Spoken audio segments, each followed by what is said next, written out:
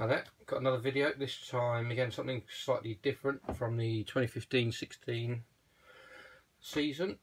This time we'll show you some cards that weren't available in packs, had to either be won either at the top swap and play events or through competitions through their website.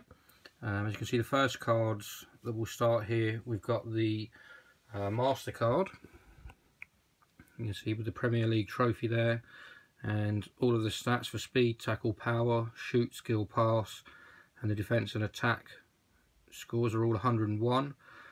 So that makes it, in terms of strength, equal with the Hazard 100 club for this season. So if you were to use this in normal play, it would be a very powerful card.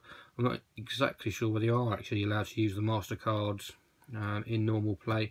It would be pretty obvious what you had for this card, because it doesn't say Master on the back as opposed to goalkeeper, defender, midfielder or something else on the back.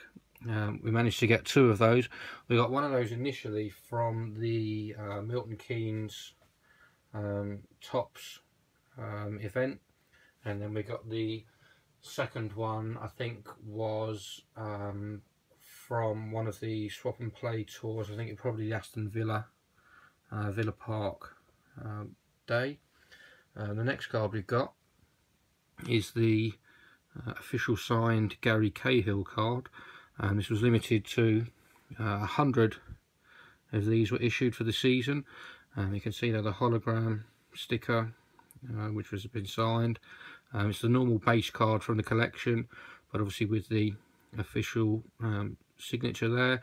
This was available through a competition, I think in conjunction the Sunday Mail and Tesco's, and you had to collect the voucher from the newspaper, which was redeemable in Tesco's for a 6-sheet card, or a card with 6 stickers on them, 6 cards on them. And what you'd have to do is enter the code onto the Topps website, and you could win this card. I think it was a random draw, either just by entering a code or a very simple competition question. Actually limited to 100, so a pretty rare card there. The next card we've got, again a limited number of these. There was 20 of these James Milner cards. You can see this one has got the signed hologram sticker, but it's also got the, you can see in the top corner, the hologram Topps logo with their number on it, which obviously registers this card. And they obviously have a big database, I assume, with all of the cards and the registered for which player and which card matches up. Again, it's the normal all-rounder card from the collection, but obviously the fact there's only 20 of these issued makes it a pretty rare and hard to get card. And the last one, as far as I'm aware, is the probably one of the rarest cards in the collection. You can see this is the John Stones card.